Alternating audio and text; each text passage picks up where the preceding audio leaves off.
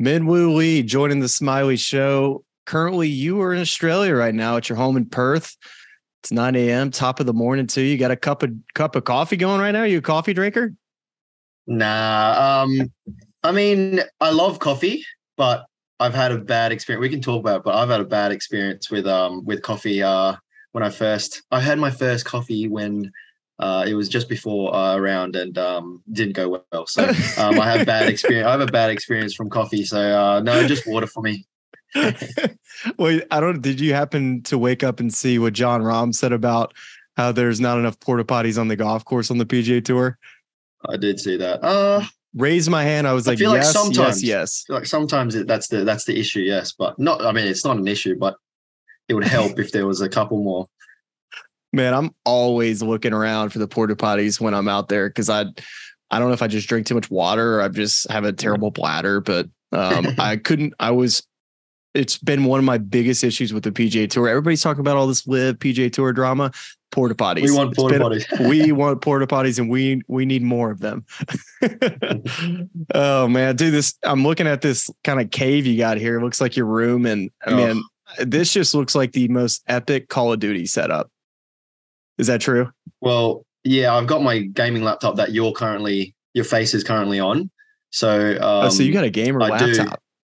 Yeah, I have a gaming laptop. So at first I did bring my PS4 around, but that thing's huge. So I can't really, have it in my suitcase. But during COVID, I did bring it around when I was on the DP World Tour and it was just too much. So ended up made my first check and then decided to buy myself a gaming laptop. So do you still game on the road?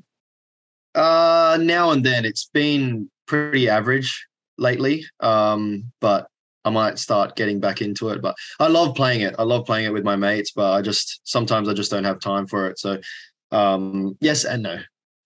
Well, you sound like me because, well, first off, I have a kid and that kind of definitely takes up more of your time. But during COVID, man, there was nothing better with the boys, everybody hopping on Call of Duty. And I tell you what, I would come back if they brought back the original Verdansk map. Then I would probably be back in Landed Hospital with the boys camping up top. There's nothing better.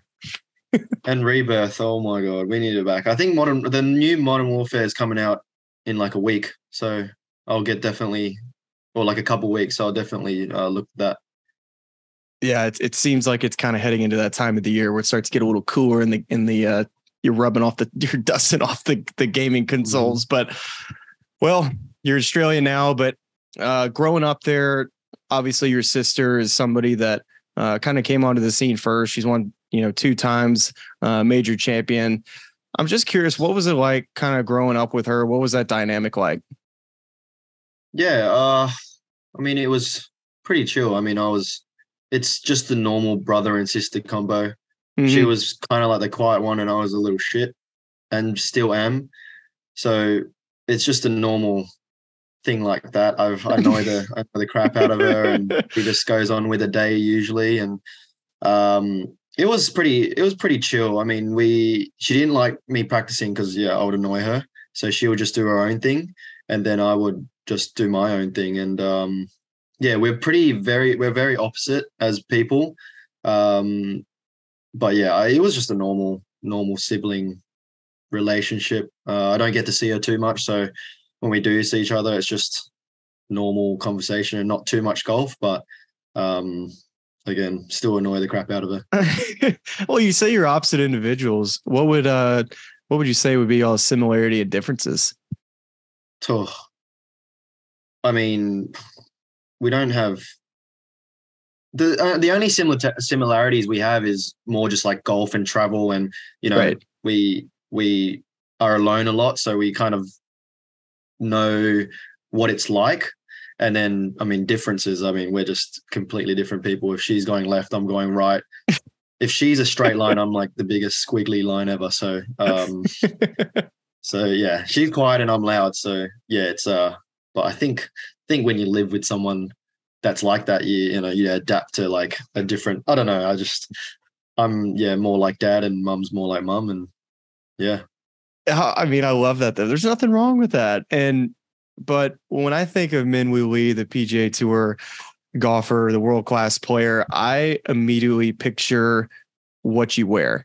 And I would imagine that's one way you separate yourself from Minjee, but also pretty much the rest of the golfing world. I mean, you wear the mock tee, the mustache, the mullet, the Oakleys. I mean, dude, it's a vibe. Like, do you wake up and look in the mirror and you put on your clothes, you're like, I am the swaggiest person in the world? Lately I feel like that, but no, it's been amazing. I mean, the last 6, since probably the Players, it's definitely popped off. And it's been awesome. And yeah, I guess just, I don't know why I grew the mustache, but I just did it. And then it kind of stayed with me a little bit. People kind of noticed it. I still get smack for it because it's not really a mustache. It's just like a few strands of hair. But that's fine. I mean, yeah, it's fine. Yeah. From far away, it actually doesn't look terrible. So I thought, I would rock it. And then, since I've come out a little bit, like more popular out on the PJ Tour, I've just kept it, and I probably won't shave it for a long time. I did shave it. I said to myself, I've been playing really good. I'm going to keep it.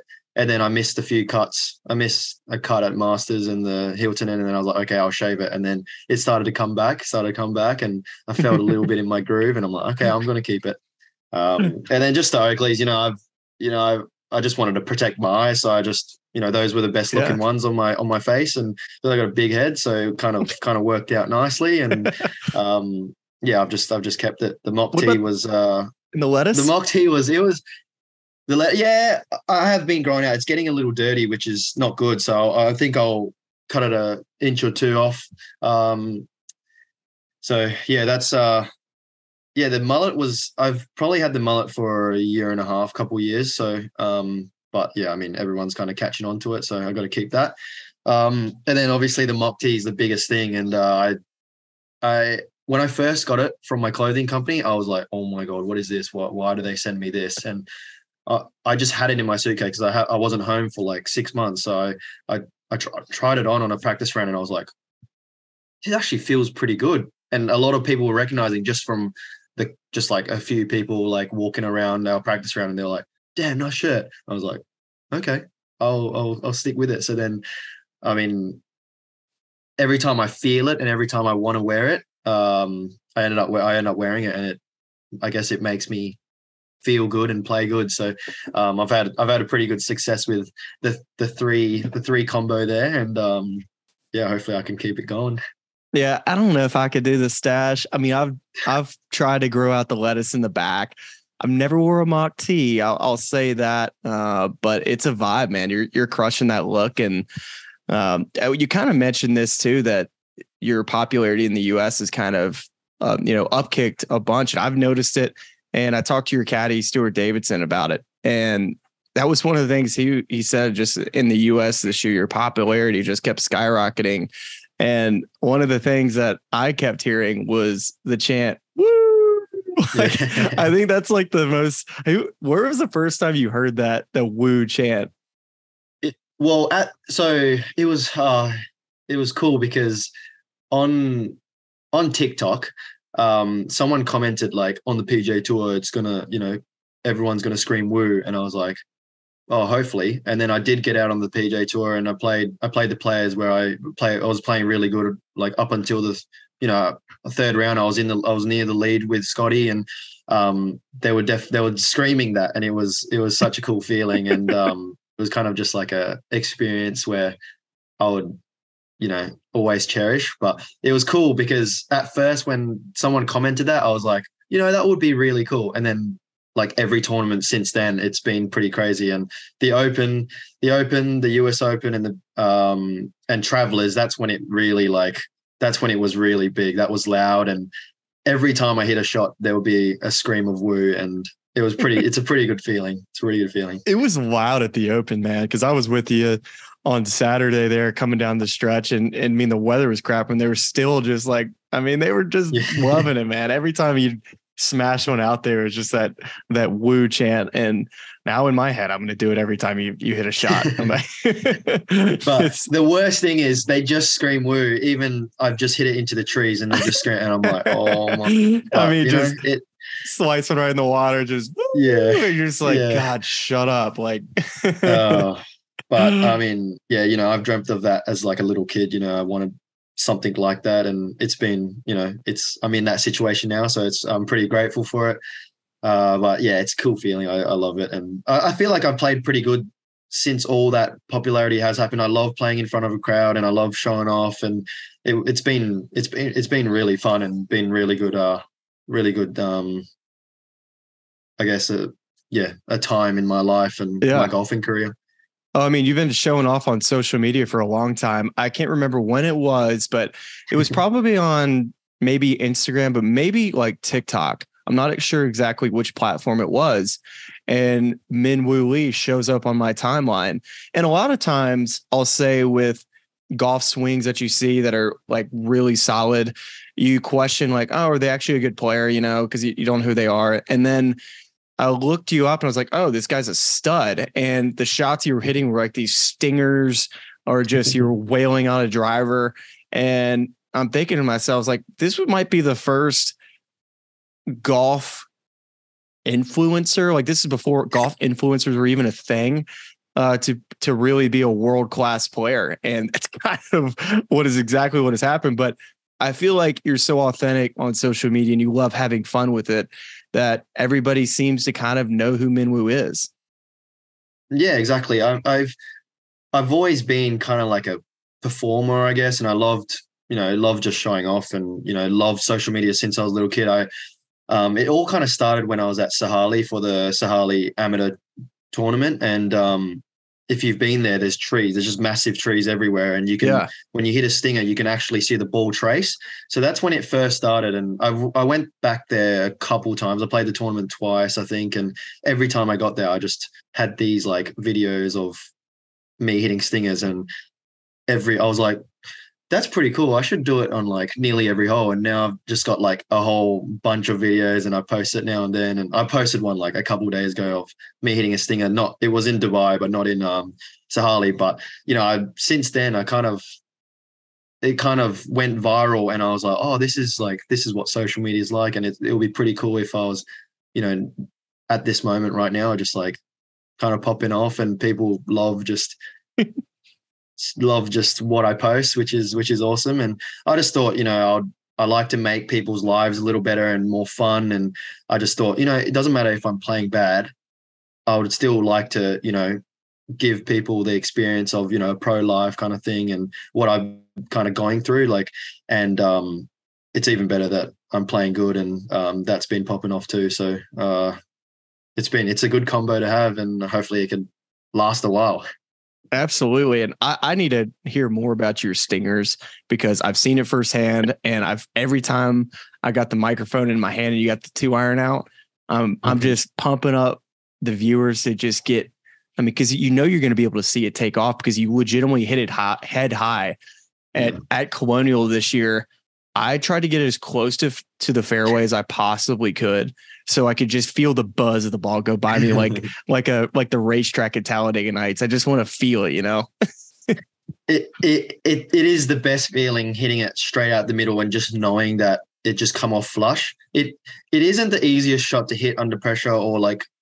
No, because you get steep on it. You get steep on it quick. Yeah, you get steep, and then people, like at the Open especially, as soon as I took the 2-iron out and like most people had 3 woods of drivers, people like stinger. And I'm like, oh shit, I got to hit a stinger now. But I obviously don't listen to them like that, but I'm like, oh, knowing me, I'm like, I want to show off. So I'm like, okay, maybe I'll hit this a little lower than I wanted to. And, end up hitting it bad, and I'm like, oh, I should have just hit a normal one. But it is the nicest feeling when you do hit it clean. Yeah, take us through the art of how to hit a proper stinger. Do you adjust just ball position? Do you aim left, or you just sit down and smash on it? No, I feel like hitting the stinger cut is harder than the draw. I like to kind of like smother it, so I'm definitely not aiming left. I'm aiming further right, if anything, and then kind of just holding it. Yeah. Maybe, tee it up a little higher so you can hit down on it. Oh yes, that's the best. Put it back in my stance. And, obviously the club's got a bit, on track, man, it's like zero launch, like 0 degree launch. So it's a tough shot to hit. It's a very tough shot to hit, but it's, you know, I've kind of done it for a while now, and you just need a lot of speed. I mean, people want to know how to hit it, but it's one of the toughest shots to hit, I think, because you need a lot of speed, and if you don't have it, then it's hard to kind of get the ball rising. Yep. Yeah, I mean, Tiger was we watched Tiger do it forever. You know, that was the shot that he would hit under pressure. And I always tried to hit that shot under pressure, because one of the things that Tiger Woods always would say is, especially when he was starting to feel it a little bit, he always would try to get the ball on the ground as soon as possible. Yeah. And that always stuck with me. But I wish I would have known that stingers were so difficult to hit, because sometimes they got me in trouble because I get steep on it, exactly, hit it right. Exactly. Like, it's supposed to be an easier shot, so you hit it, and then, you know, sometimes the mind says, you know, because it's a, you know, short putt, or because it's an easy shot, then you should just automatically do it. And that's like the hardest part, is producing the easier, or not easy, but like, easier shots. And it's sometimes just nicer to just hit the driver, and if it goes a little off, at least you're further up. Well, I mean, I've never seen anybody, or at least I've never done it. I've never hit a bad shot on Instagram ever in my life that I've posted. So anytime you get to post that Instagram stinger, you know, it's going to be a perfect one. But exactly. I'm really curious, who produces your social clips? Because they are absolute fire. So when I came out on the PJ Tour, I don't know, just out of nowhere, you know, Jake and Mohammed on the PJ Tour, media guys, they came out and they were like, hey, we're just going to record you for a few holes, and literally 2-3 holes on the practice round. They're just getting shots that I'm hitting, and they make this sick video. So before the last two have been the best. And like, the Open one was absolutely unreal. Who came up with that idea? The Open one and the Scottish Open one was crazy, with Tyler Creator going psych, and then I ended up hitting it. So good. But that wasn't scripted, because like a bee went in my face, so I like, and my hair, so I went like that, and then because it was on my backswing, I stopped, and I went like this, and it's like psych, and then I actually hit the shot. So so Jake came up with the idea, and Mohammed came up with the idea too, and Jake's the videographer, and you know, they just, as a media team, they just make up a video. And it's, before that, it was just like normal kind of cool videos, and then I don't know why. I got to talk to Jake. We used to just use our phones and create like maybe something that we could make on the app. But now that you have this to your disposal, it's just another way to grow your brand too, and it's exactly, and it's so fun. Exactly. I feel like I need to pay the guys on the media team, but definitely. They just had this mind, and they were like, okay, we're gonna, especially the Open one, right? He goes, hey, we're gonna give you this like meme of a guy at a pub, and like guys just drinking and stuff. And I was like, that's a little weird, but okay, just, you know, I trust them. They do a good job. So I was like, okay. And then it was the I forgot the name of the guy, what club he supports, but something Raider. And it was like, this is an iconic video. I don't think not many Americans know, but it's more like a European vibe. Yep. And obviously we're in England, so we're like, so he made it, and I'm like, oh my God, this is so sick. So he gives me the video, and I check it, and I'm like, oh, I think I need to do this or that. So then we change it up a little bit, and then ended up posting it. But those guys have helped me out over the last few months, and credit to them. They've been amazing. And then I just think of the caption, and I do all my media myself, but the hype videos and the videos, they obviously do them for me, and then I just post it. Well, I know I need to text now when I need a hype video for my announcing. Exactly. When I'm going out there. You should do that. Just have the mic and you. What does let him cook? What does that mean? Just let him cook. Where to start? Just let him cook. which is my cooking parents would is. say he's like, oh, does he like cook like food and stuff? People Like, have asked me that. It's like, oh, do you actually cook? I'm like, no, I'm not a great chef. I made myself bacon and eggs this morning, which is something, but nothing fancy. It just, I don't know. It was just like a meme on TikTok or Instagram, and someone commented it or someone said it. So then I put it in a caption, and then now everyone just started saying it. And at the Travelers, let that young man cook and let let him cook. him And cook. Yeah, so many people just said it after my shot or something like that. It's caught on camera and it's just popped off. I don't know. I don't know where it came from. I don't know where it originated from, but just let him do his thing. Let him go make some birdies and let him cook. It's an easy thing. It's a good phrase. It's awesome. I love it. Now it's just ingrained in the Woo fam and the Woo fans. Especially this generation, they see let him cook and they see something like that and they're like, oh yeah, we get it. Like we get that type of verbiage and slang. But yeah, my parents and Frank Nobilo, even in a commercial break, somebody asked Frank and said, hey, let him cook. And What's Frank's that? trying to figure out what the heck it means. And we were going to talk about it on air. And it's like, man, we probably shouldn't. This is going to go off a tangent. But man, I think it's awesome. Oh, it is pretty cool. I don't know. Just let him cook. How would you describe that? Let him cook. I don't know. I need a hat that says it first. So like you need to get a hat so I can get one. I might start doing some merch. I'll probably have to. Hey, yeah. I don't know what. I should trademark that stuff. Absolutely, yeah. Trademark or whatever you want to put my name on it too, so I'll get some royalties on it. That'd be great. Like people helping people. Perfect. We'll do our thing. Let us cook. Let us cook. Well, I know you have got to just be chomping at the bit. You've continued to get better and better. It seems like every event that you play. And I was surprised to look back to see that your last win was at the Scottish Open in 2021. And I went through to see how many top 10s you've had since that victory. And you've had 13. And in my head, I'm like, that is just an absurd amount of good play. And especially when I look at it too, how close you were to winning so many of those events. I'm not sure how close it was in your mind, but from the way you look at it for those 13 top 10s, how close were you to winning those? And were there some events where you felt like, man, I'm just not quite getting over the hump of winning and I'm just kind of learning as I'm going?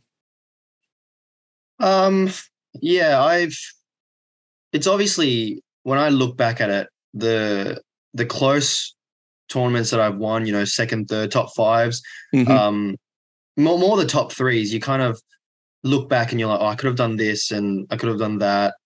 Obviously it's tough when you're in the moment and trying to hit the perfect shot. But I think, these days it's so hard to win and it's actually not bad coming second, third. And heck no. I have that, it's not the greatest mentality of like, okay, but I also have to give credit to myself because you start changing too much and you end up trying to do something completely different. And, sometimes winning, it's so hard that, if you just keep doing the right things and it ends up going your way, a couple breaks here and there, and that's one or two shots. And then that's the win. So I know just from, other people and just from playing, it's, just to keep the same and you're doing the right things, just keep plodding along and hopefully you do end up getting over the line. But, it seems like, someone else has played really good to beat me, which was most of the cases. So, I mean, you can't really do too much about that. Hopefully, one day you can end up just having a string of birdies, which at the Scottish Open, I made 6 birdies in a row on the front nine. And looking back at it, I haven't done anything like that since. And it just happens. Like you just hole a few putts, hole 130-footer, and then that's a 6th birdie. And you're just like, all right, now I'm in the lead and hopefully you can just keep going. So it's, it's tough. It's tough. I don't think, trying to get over the hump. I know I just, got to stay patient and golf is about that. And it's been awesome. I mean, I feel like I could have won one or two. There was one kind of unlucky moment in Abu Dhabi where I was doing really well. And then Victor ended up holding a bunker shot on 17, and it's not a easy bunker shot. It's a tough one, and ended up spinning it back in the hole. So I it was a moment where, okay, you can't really do anything about that. That just happens. That's what golf is. That's down the stretch, that stuff happens, and it's not like I did anything wrong. It's someone else came out and did better. So just plod along, be patient, and hopefully you win one. Yeah. Is there any older guys or veterans or mentors to you that are, that have won or have been highly successful? Have you asked them any questions on how to win more? Or is that something that you're, like you kind of said, I'm just going to keep plodding along, doing my thing and knowing that the results are going to come? I'm not that they aren't already coming. I'm just talking about kind of lifting the trophies like I'm sure you want to. Yeah. No, not really. I think a lot of people are a little careful of giving me advice because I feel like I'm close to winning, and, I'm a competitor still to them. And, Adam Scott, Jason Day, I've been very good friends with them over the last couple of years. And it's more not like asking the advice. It's just kind of like picking off what they do. So, every time I'm playing with Jason Day, someone's looking at his putting stroke. Someone's looking at, just like these little things that normally I'll just go and just putt and just, so it might not be for me or you, but it's good to see, the best putter I consider him one of the greatest putters of all time. Just his stroke, everything looks so perfect. Everything looks so perfect. And I'm like, why? And how does he do it? And you see him on the putting green and practicing, and, his caddy Luke's recording a video like nearly every time just to see like what he's doing, like just picking out little specific things. And same as Scotty. I mean, Adam's just plots along, goes along his thing. And, I feel like with his swing and because my approach game's not as good as it needs to be. And if it does get better, I feel like I could, compete more, and the better approach play weeks I've played really good. So, and obviously Adam's one of the best ball strikers in the world. And he's had, I guess, trouble with his putter now and then, but when I play with him, he putts so good, and he's not as bad as what people think, and he's actually very good. I'm pretty sure in the strokes gain list, I'm sure he's somewhat up there. He's been putting really good with his putter now, and just like, I think just having the mentality of, of that, I think playing with them and practicing with them, just plodding along, be patient. And it sounds so cliche, but that's just what you got to do. And I've seen so many people, try to change their swing and change that just from like even successes. So I'm trying my best just to stay happy and just keep playing golf. Well, I want to kind of highlight something that when I was kind of digging through your stats of what you're just absurdly good at, the combination that you have with your driver and your putter is why I think you're so good at some of the most difficult golf courses in the world at the biggest events.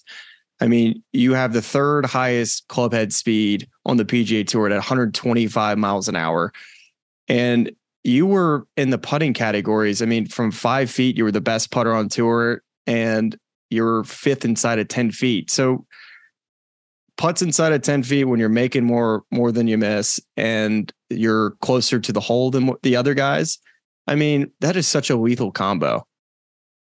Yeah, it's a funny one. I like, so with putting, I was, obviously when you're putting bad, you normally go to the putting green and you practice and practice and practice. And I don't know, it's been weird, but over the last year or so, I've developed a good pre-shot routine and developed, just to not be overthinking and just to putt. And I think I've been on the putting green for like, it's not long. It's not long at all. Before the tournament starts, I just putt around. I never do like drills or anything. I kind of just stay away from it, even with my chipping and putting is so good.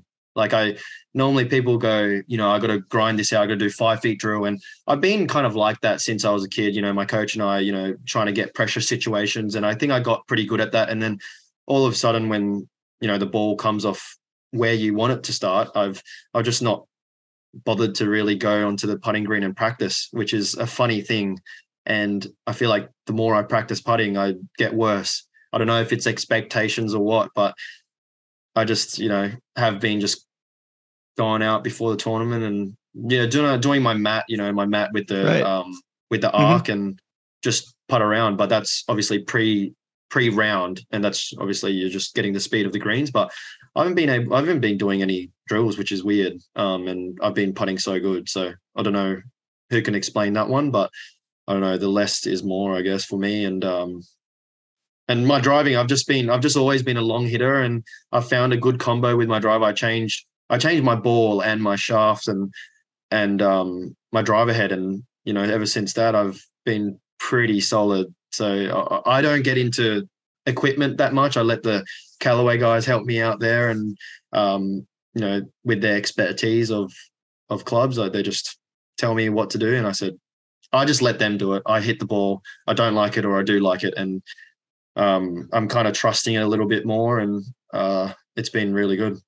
That's so funny that what you talked about with the putting, and you and I are exactly the same way with the driver. When we talk about building something, it's like, hey, I'm not the smart guy here. You guys figure it out, and I'll let you know if I like it or not. Yeah, exactly. It's they've been out there for so many years. They know. They don't even. Yeah, you just need to tell them this is what I do. This is what the ball does, and they're like, okay, let's try this. And it's just kind of a trial and error thing, and it's pretty cool. It's pretty cool.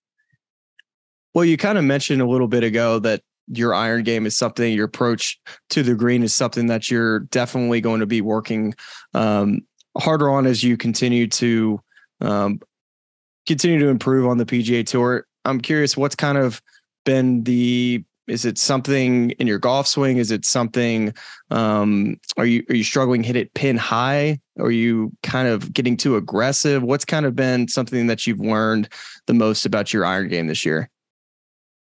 Yeah, when I have the good results and I'm hitting it good, like I don't really think about it too much. It's just what I've practiced before on the range and kind of ingrained, and then it's kind of just natural. But when it gets, I'm such a feel player where if it doesn't feel good, it feels so bad in my hands, and I don't think people realize like how much your golf swing changes from week to week just from traveling and. Like at the Open, you're hitting lower shots because it's windy and you don't. But that's one thing I look back at, because the ball and the equipment's so good. Like, but in my head, I try to manipulate the ball flight so much. I try to hit it lower, and when I watch, Seb, I play with Seb Stracker on the last round of the Open, and he was off. I think it was a Sunday. He was running. He was having a good run at it, and he just hits this little draw every time. Same as Adam Scott, same as, the best ball striker. They just hit this little draw, and he's not trying to hit it lower. He's not trying to do that. Like, but, I feel like I'm a really good player, and I play with people like Seb, and, I've beaten him in tournaments plenty of times, but I still pick off things like that. I'm like, why is this guy so good? He obviously hits it amazing, but he was just hitting the same shot, and it doesn't matter what lie it was. He was just hitting a little draw and just kind of trusting what he had. And me, I'm such a field player. I like to see shots and I like to play different shots. It's more just when I, just hit a fade or just hit a draw, that's when I can trust it and actually hit the shot that I want. But then I try to hit like a straight one because it asks for it. And then I hit it, a bit offline. And then if you put yourself in a tough position, you're not going to make up and down. That's your bogey. While you could have just hit a 10-yard draw from the right side to a right pin and just hit it on the green and just hold the putt or two putts. So it's just trying to be a little less and just kind of going out and playing with the swing that you've trusted on the range and not try to do low draws, high fades and stuff like that. Just the best weeks have been just from trusting what I've had and just keep doing the same shot over and over again. Yeah, we're the same person. That's exactly, because I always see the perfect shot, and more often than not, it would get me into trouble. But there was nothing better than the weeks where you could hit every single window and shape it back into a right to left wind with a fade and hold it perfectly. It's just like you said, when it's off, the feeling, and you can't exactly figure out exactly what it is. So you're kind of trying to play that correction game in your head. It's like, is it just a little bit of this? And so you're kind of going through the whole list, but because you're manipulating so many different kind of things and you're just relying on your feel. And when you kind of lose that, you're like, what shot do I play? Exactly. But playing pro golf, it's like, it's not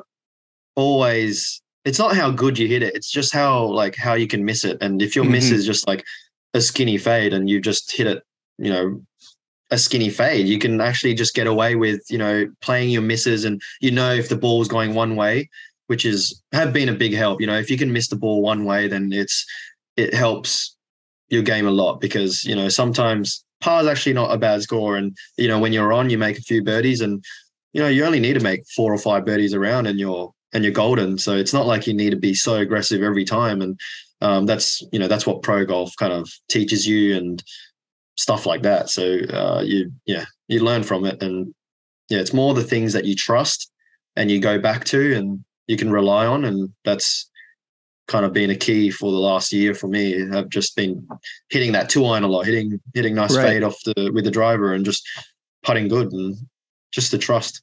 Yeah, it sounds like it's simplifying the game. And I kind of want to run through just the 5 biggest events you played this year, kind of running through the players and then all the way through the 4 majors that you played. And starting off the year, the players, you finished 6th. Were you in the final group on Sunday? Is that memory serve me correct? Yeah. Yes, I was in the final group with Scotty. Yeah. Yeah, I mean, what was it like playing with Scotty that day, seeing him win? I know you had 2 7s that day, so if you just par those holes, I mean, you finished second. Just what was that week like, seeing Scotty getting the job done? Yeah, it's again like just picking off what he did on that final day. It wasn't anything like crazy. Obviously, he's just very good at most things, but he was just plodding along, doing what champions do, right? They kind of just do their thing, hit it in the right spot, make a 2-putt. But then he did go on a run, I think from like hole, I don't know, 6 to 13. He made like 4 or 5 birdies out of them. And he chipped in somewhere there too, I think. Yeah, he chips in a lot, but it just like, I did give him I made a birdie on the first hole and I think he made bogey on the third hole and then we were level. And then I made a triple on hole 4 and it was, it's not a hard hole. It can get you in trouble, but I hit this wedge that the lob wedge that I should have probably hit a sand wedge. And that's another learning curve. I love using my lob wedge wherever and everywhere. Doesn't matter what lie it is. I'll hit it low. I'll hit it high. I love using it. And, that kind of got me in trouble, but that's just a learning curve that I learned from that week. And every week I learned something, every round I learned something. So, but he just plodded along, made the birdies. And then I don't know what he ended up winning, 2 or 3, but it was class act. It was just great golf. He's been playing like that for so long and no wonder he's playing his top 10 stats, top 12 stats or something is just unreal. Something, I don't know, like 20 tournaments in a row or something stupid. So you can definitely see that he just does that because he doesn't do anything wrong. Never. He does a couple things really good. Approach play is obviously amazing. And when his putting is just a little on, then it's pretty tough to beat. So I want to get my approach play something like what he does. But like when I just go back to it, it's nothing crazy. It's just over and over, repetitive, same thing. And he then hits it close and makes a birdie. So it's he's a good player. Yeah. You met my co-host and producer, Charlie Hume, and I've finally figured it out that I think Scotty Scheffler plays the exact same round every single day. He never has anything different than the day before, where I felt like when I played, I didn't know what each day would hold. Scotty wakes up and he's like, you know what? I'm pretty sure I'm going to shoot 68 today. Like, it's just exactly. And it's going to look pretty similar.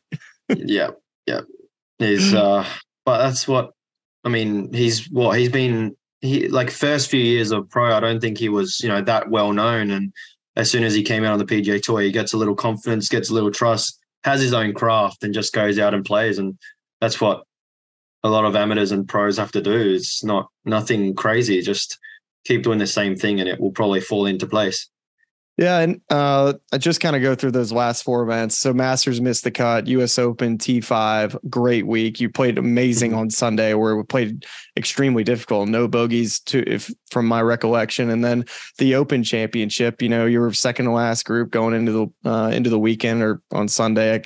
It all kind of blends together. I feel like when I was over there, I was like, I saw you a lot. I can't remember exactly which group, but any takeaways from just Masters, US Open, or the Open that stood out from you? I just love majors and big tournaments. I don't know what it is. It's a great not even a problem, but great thing to have. Obviously you want to perform in the majors, but I don't know. I think just the hype and just I go back to, me being a show off and trying to have the attention. And I think I just love, getting off to a decent start. And I mean, I didn't even have a good start at the Open. I don't know, 1 or 2 over after 4 holes every time, and it was terrible. But I didn't let that get to me. And I know the Open, it's tough. It's not easy. And I think just the toughness of the courses. Making, when you get onto a regular tour event that's, 25 under wins, like if you make a bogey, you're going 2 steps back. Someone's like half the field's making birdie on that hole. So it's kind of tough for me, but I guess mentally, like, you want to start getting aggressive. But that's one thing. Another thing I learned, don't try to chase, just keep doing the same thing. And as the majors happen, obviously par's a really good score and birdies come now and then. So I think that mentality, and also just the expectation, if you make a bogey, it's okay. People, probably half the field's making bogey or a quarter of the field's making bogey. So you can just kind of plod along and keep going. And bogeys they're not terrible, but when you play regular birdie fest events, then that's my mind. I'm like, I'm a bit behind here. Let's go chase. Yeah, that makes total sense. And as I'm walking down the 18th hole with you at the Open Championship, and I'm hearing all the woos and this and that as you're walking up. I actually played that 18th hole super aggressive that day and pushed it way up there. But Dan Hicks, our play-by-play guy for NBC, was talking about how Jason Day basically said that you had all the tools to be the number 1 player in the world someday. And I'm not sure if you caught wind of that comment or if you've heard that before, if he's told you that, but coming from another Aussie and especially a guy like Jason Day, who you talked about how you've kind of looked up to him growing up. I mean, what does that mean to you? And do you believe him? Yeah. It's awesome. Jason, I grew up loving and watching Jason, and, he's come from, an Asian background, and he's been an Australian for his whole life, and coming out of Queensland, it's the opposite side of me, but just seeing his progress coming out. And obviously when he got to number 1, there was a tournament in Sage Valley, the Junior Invitational, and he was our athlete to come out and give us a junior clinic, and that was such an amazing experience. It was the first time I met him, and he's such a good guy. Like I can't speak enough of, how much he's helped, and, just being a friend. Like I go out, I asked him, text him, hey, let's go have a practice round. He's like, okay, sure. Like he makes time for me, which is awesome. And it's good that they're good golfers. Scotty and Jason, but just better people, which is awesome. And I do believe that I could get to number 1 in the world one day. Obviously it's a long way, and I'm humble along the way. It's going to be tough road. Obviously these younger guys are coming out and playing really good, and I feel like I'm at a pretty good spot. As long as I'm slowly getting better each day and trying to get better, I think it will hopefully work out. I'm learning, to get more comfortable along in the majors and some tournaments, and this year's been a very big development year for me. Although I didn't get the win, it was a very successful year. I mean, and we're only 6 months into the year, so it's a pretty cool feeling that people do believe me in that. It's just not to get too ahead of myself. And I don't know if I heard it or not, but you don't let that stuff get to you, and you just want to keep doing your thing. But it's cool coming from a friend and coming from a former world number one, which is cool. Well, if you didn't hear it from him, you would have heard it from me, because I believe that too, because I think you have all the talent, skill. You're humble, you're mature beyond your years. And I do think that's something that is totally something that you can achieve. And as we kind of look ahead to next year, and I know you just talked about how you don't like looking ahead, but this is something that, I mean, just the opportunity potentially to be on the international team next year for the President's Cup. What would it mean for you to be paired with Jason Day in a format like that? Oh, it would be unreal. I feel like I just missed out last year. I played decent in the majors, and I thought, I didn't play good at all in the PGA events. I missed every cut I played, but the majors I thought stood out to me and hopefully other people. And I was like, okay, I might get a chance to play, but then I didn't end up getting into the team. So that was a little fire in the belly. And since then I've been playing pretty good. So, some things like that, I mean, I wouldn't call it a failure, but, something, it's a success to get on the team, and I didn't get on it. And that kind of lit a little fire in me, and I've been playing good since. So it'll be amazing. I mean, I love representing Australia. I love representing like a team. And that was a big thing in Australian golf culture, that we play for our state, and there was so many state versus state events, and I always thrived off it and always loved match play too. So, I've played a lot of with a lot of Americans, and I've played with a lot of the international guys. So I have a lot of friends on both sides, and it'll be pretty fun. I love that type of stuff, and I would love to just go out and try beat the Americans. Obviously, the team's pretty good, but it would be an honor to represent the international side. Yeah. Yeah. I mean, it seemed like last year there was some pretty good synergy that came out of that international side for future cups. I think it'll be much more competitive as the years kind of go on with that younger generation that played seemingly so well at that President's Cup. But I have to tell you this, Charlie and I we're big fans of yours, and we kind of just adopted you as you're our guy. And we just randomly, I think about a month ago, we're like, all right, I think this was after the Travelers Championship where you played well. And I was like, dude, I'm so in on Minwoo. Like, what's he playing in next? And now we're breaking down your schedule. Like, wait, maybe he's going to be playing over here at the DP World Tour. Is he going to be playing the British Masters? I mean, we were just diving into it all. And now I'm thinking, okay, where are you playing next? Because the special temporary member status thing that you got last year, which, by the way, I don't think I've ever understood what special temporary member means.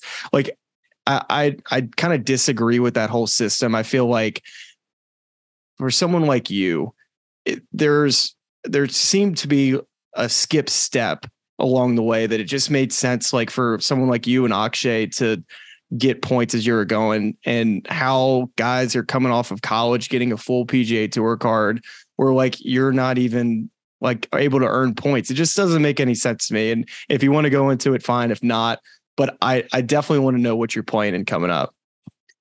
Yeah. So I'm pretty close to getting my card both ways. I'm at 400 plus points on the PGA Tour, and that I'm pretty close. I just got to wait until the fall events to see if I'm in the top 125. So I got that to wait in, and I may throw in one of the fall events just in case if I need to, because your DP World Tour, you're fifth in the rankings. So is that something you're focusing more on that tour for the timing? Yes. But you're just going to make sure like, hey, I just got to make sure I have my card for next year.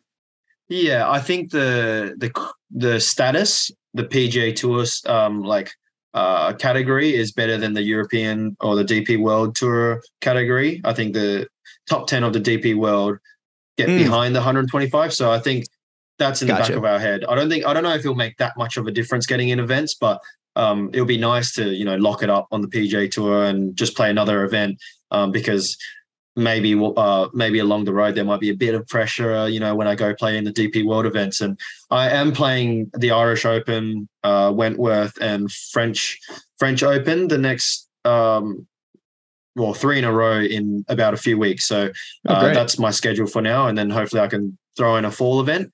But yeah, it's close. I mean, I would like to get into it because I'm in that situation. Obviously, Akshay has played really good, and he's not in the playoffs, right? No, he's not. He's not, and that's absurd because he's won an event, and he didn't get to accumulate the points. It just doesn't make any sense to me. No, so I don't. Yeah, I don't know. I thought because like, wouldn't you if you win, you're a member of the tour, and if I played a little bit better and got into the top 70 without being a member, I understand that because I didn't win and that was, from the start. But he has won, and for some reason it just I don't know. He just hasn't accumulated enough, and it's tough to see that because I think we both had amazing years and we don't get to play in the playoffs. And I think Will Zalatoris was a good example a few years ago, and I feel like that needs to be changed a little bit for players coming through. But I do understand because then there's an argument about why are these why are these young kids coming out and getting starts while a 50-year-old, 40-year-old veteran has been on the tour for so long, and we might take their job. But golf is brutal, and every sport is brutal. Well, someone's going to take so much. It's exactly. To me, it's this special temporary member status is like this fairy tale thing. That's like, what do you really get? You maybe get some sponsors invites, but they make such a big deal about, Minwoo has special temporary status, and everybody's like, oh wait, does he have his tour card? It's like, no, he doesn't. Yeah, exactly. He's got to go, and we don't really know how many points he has because we can't see it. It's just this. It's like you and your agent know, and that's just about it. Oh, even I don't know. I've got to ask. I've got to And that's he's not got even to ask right to get the answer. Yeah, I don't know. I just feel like I'm grateful, but I think there's like a little thing where it needs to change there because we're trying to reward good play. We're trying to reward that type, and I feel like also I've done so much this year, and I haven't. I mean, I might not get my PGA Tour card. Like, it doesn't make any sense. I feel like I played. Yeah, I played really good in the majors. I came sixth at the Players, and I'm like on the. If this was a normal year and I am a member, I'm like on the cusp of not getting my card, and feel like but that's how good the PGA Tour is. So many people play so good in so many events, so it's hard to accumulate enough points to get a tour card or keep your tour card. So I guess that's good. It's competitive. Yeah, I don't know. I'm pretty happy where I am, and of course. I mean, you just got to keep doing what you're doing. Yeah, exactly. Everyone was in this situation, I feel like, so I don't want to complain about it, which I am, but no, I complained about it for you. You didn't say a word. You were the one that just like, I agree with you, and I'm the one complaining. I've been shouting it from the rooftops because just doesn't make sense. I feel like when you kind of got that special temporary status, that's when all the points should start going to where everybody knows where you stand. And honestly, from a playing standpoint, how much like more clear your mind is about like, okay, I have a goal that if I do this, I can potentially make the playoffs. And it just totally changes your perspective of how aggressive or how well you may set your goals and how well you might play. Yeah, I think that's a great way to put it. If you get your special temporary membership, your points should accumulate from there because you've proved it. I mean, the viewers that don't know, like you can only get 7 starts on the PGA Tour, and if you don't get it within the 7, if you don't get it within the 7 events, you can't get that special temporary member, and you can't get more starts. But if you do get your special temporary, which is getting the amount of points as last year's 125 FedEx Cup list, in those 7 events, you've proven yourself that you're good enough, and you would have to come top 2 or a few top 5s to get in that 125 of last year's points. That's a pretty good effort, especially from 20. Probably the average person plays 25 events, and you've done it in 7, which is a quarter. That's pretty darn good, and you should then you can get sponsor invites for the next whatever events and get points. So yeah, I think maybe that's got to change, but maybe it'll be called like the Minwoo Lee rule, like that would be cool. Like, 20 years from now, these kids coming up that are in the same position as you, they're going to be like, Minwoo he wasn't able to like accumulate points during that time. But yeah, I'm sure other people were in that situation, but I'm the one that came out and helped. I'm the one that came out and helped everyone. Hey, it's like the old saying goes, it's just play better. It always takes care of it. Just keep playing better. Keep playing better. I got so tired of explaining what I need to do and what I have to. I'm like, I don't care. I'm just going to play golf, and if I get my card, I get my card. I don't care. I don't care what you ask. I'm just going to go play. It was at the Open. Like, I think if I came like top 30, I would have definitely locked it up, but I came 40th and now I'm on the like cusp of it. So I just said, whatever, I'm just going to go out and play. Yeah. And this is my last question for you. And it kind of revolves around just you growing up in Australia. We had Adam Scott on the podcast and we asked him a similar question just about, everybody keeps kind of talking about a global tour. And we saw in Adelaide how successful that live golf event was, or at least seemingly it looked that way. And I've played the Australian Open. I've played the Australian PGA, 2 amazing events with great turnouts for crowds. And it's just a golf hungry country that will support anything that comes their way. I know a global tour I imagine you would think that anything in Australia would be highly successful. Yeah, I mean, we can do a PJ tour and then just add a couple of events in Australia. That would be lovely. I don't think it's like golf hunger. I think it's just like we don't get that many events down in Australia. So when there is an event, it's just the turnout is unbelievable. Like, I played Aussie Open and Aussie PGA last year, and it was one of the best events I've played. It was the golf courses were so good, and the crowd was unbelievable. I felt like Rory out there and Tiger out there, but it was amazing. Just having the crowd out there, and there needs to be more events. That's end of story. Just more tournaments in Australia. That would be lovely. Everywhere else I've been, it hasn't. It's good, but it's not like Australia. Australia is so good. They love their sports and they love events. It makes sense. But it would be nice if the world somehow brought Australia like halfway for its length, because it's a day of flying. So especially, it's 15 hours from America. So if it was shortened a little bit, that would have helped. That'd be amazing. And I said that was my last question. Actually, this one is, what's the best course in Australia? Oh, okay, that's tough. It's the hardest question I've asked all night or morning for you. Sorry. It's tough because I haven't played that much on the sand belt, which obviously Royal Melbourne is, rated the best in Australia, one of the best. And I think, I don't know what the best is, but I played Victoria Golf Club and just your favorite. Heath. Yeah, what's your favorite? Oh, I don't know. That's so hard. I can't. I might have to answer for you. What? I don't know. I was just going to say Royal Melbourne. It just seemed like the Royal right Melbourne, answer. I have to play the composite. I think I have to play the composite. I wouldn't say it's my favorite playing, the one side and the other side. I think it has to have a mix of it for myself.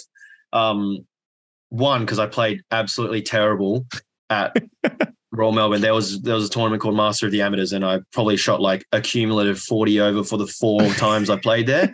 And the east side, I actually came, I don't know, top 5 or something. And I love that course. So, but I know West is ranked better than the East, but it's like for myself, I think where we played the Aussie Open and the conditions we played, Victoria Golf Club and Kingston Heath, that was very good.